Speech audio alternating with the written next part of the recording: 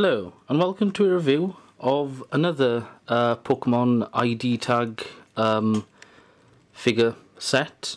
This time it's is there actually a name for this set?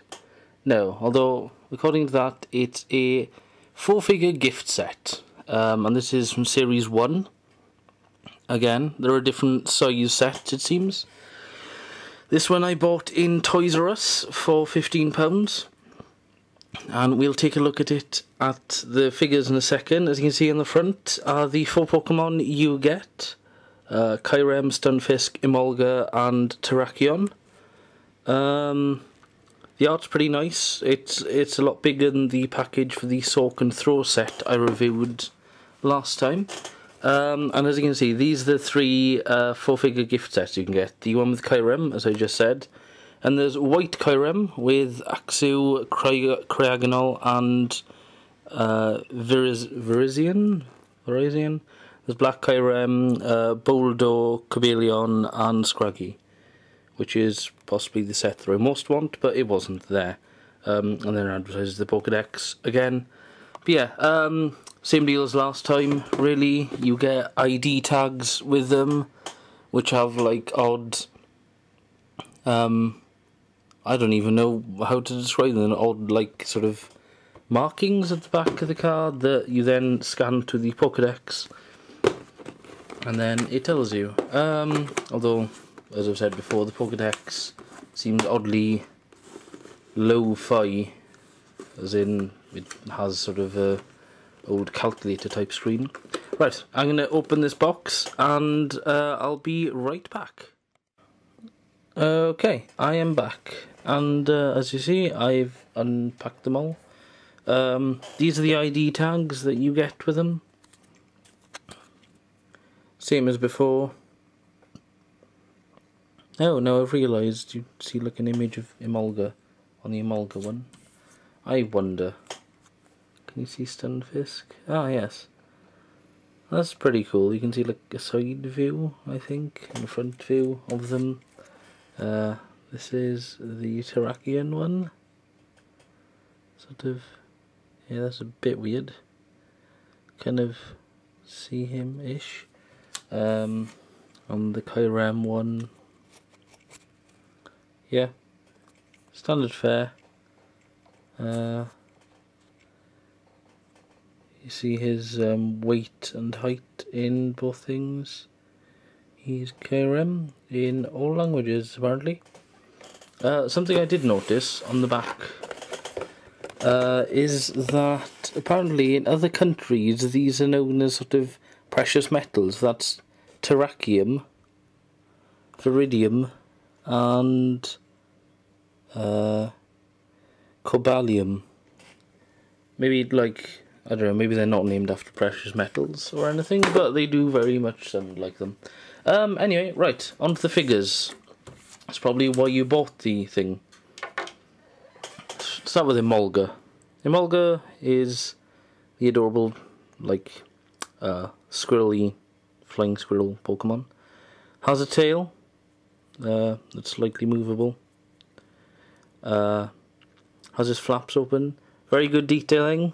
As with all the other Pokemon figures, really, paint is applied lovely. It's got a nice shine to the yellow there. Even detailed inside its ears, which is pretty impressive, you know, because in the game all you really get is kind of that, and sort of it moves about a bit. So the fact that they've detailed all of it is really nice.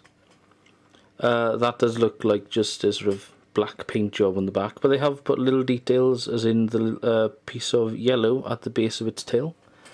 One thing with Emolga, it's hard to make it stand up. Aha! Right, next, Stunfisk. Oh god. Stunfisk, yeah, he's the sort of... He looks... Well, you know what he looks like. I think you can all guess. He does not have... In the... well, he does have the sort of separating lines on his tail, but they're quite hard to see. The yellow's nice and all, but it's a bit too shiny. But yeah, Stunfisk is very small, very little figure. Well, you know, he does the job. He looks as dopey as he does in the game. Paint application is pretty much spot on. There's, well, okay, there's a bit going on to the brown there, but you know.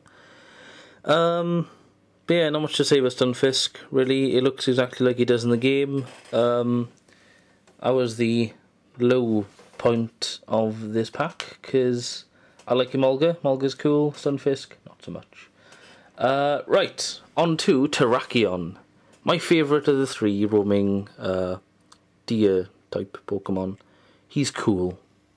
I pretty much bought the pack for him and Kyurem, really. But yeah, I do not remember the things on his shoulders, but they were probably there. He is the last of the three you encounter in Black and White 2, I believe, because I caught him not that long ago, because I'm really slow at playing that game. He's very detailed.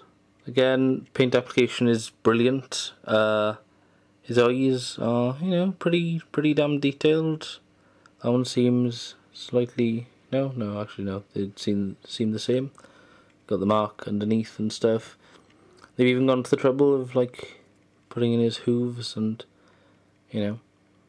One thing I do like about the whole aspect of Pokemon figures is that unless you have the Pokédex 3D Pro, which I do not have, you basically sort of get a 3D view of a Pokemon you only really see in one or two angles in the game. But the reason this is 15 is because you get 3 figures. That's pretty good. That's, I mean, if it's 6 for 2, then, you know, it'd be about 9 for 3 anyway. But you also get him, and he's pretty big compared to all of them, see? Also, he has movable joints, and if I can get this small piece of plastic, there, right. Okay. Now, one thing you'll notice, I didn't really pick up on much in Black and White, is the fact that his wings are really disproportionate. Again, I think this may be because the angle of the game is sort of putting like that. I always assumed that wing there was folded back a bit. But he's really non-symmetrical. But you know, that's an interesting thing, I think, because up until now, really, all the previous gens for Gen 5 was very symmetrical. Although, I mean, there are a few in Gen 5 that are non-symmetrical. I mean, going back to Soak, who I have here, he has that brow thing on one side and then nothing on the other. So, you know, it's an interesting thing to see that they're not totally symmetrical. Now, unpacking this guy, his legs came off. That's no bad thing, it's fine. It's because they're articulated, as I'll demonstrate. See? Although there is one complaint. Kyurem does not stand up. Well, or rather, you have to pose his legs down so it looks like he's sniffing the ground, basically, like that. Which I'm pretty sure was his pose in the game anyway. He's pretty damn detailed. He looks like he does in the game. But yeah, also his arms are movable as well, which I was very pleased with, because it's a detail I didn't really expect. Well, okay, this one doesn't seem to be as poseable. But on the whole, he's quite a poseable figure. He's big, he's quite chunky. He's, you know, the main legendary. Well, he's the unifying legendary, rather, because Reshiram and Zekrom were the 2 legendaries, and then he's like the big Rayquaza of this generation. That's probably the best way to describe it. He has little things at the tips of his wings, not sure why, and I'm not sure how he flies, because he wouldn't be able to.